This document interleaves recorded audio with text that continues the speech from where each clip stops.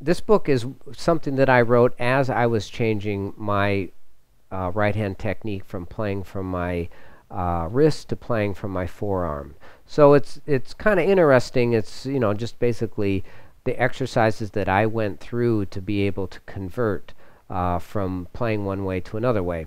It's an excellent book if you're, you know, now have tendonitis in your wrist and you need to change your picking hand, because basically it kind of takes you step by step the you know, things that I did to change over.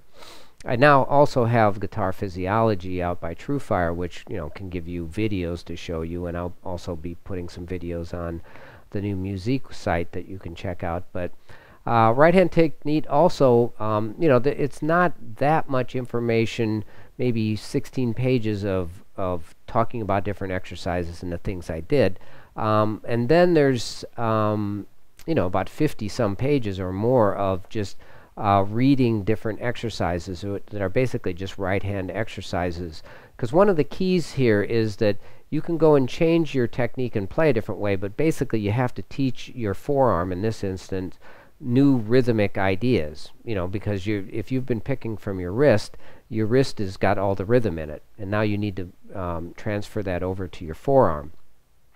So this would be a good book to use for doing that. Now obviously if you don't read, that's kind of a problem. So if you're, you know, somebody that doesn't read well, then quite a bit of that right hand technique book is not going to be that useful to you. But you know, especially if you're having problems, physical problems and pain, then, you know, even those 16 pages will really help you to understand, you know, how to change your technique and slowly work through some simple exercises that I show you, that where you don't need to know how to read, to really get your technique going in the right direction.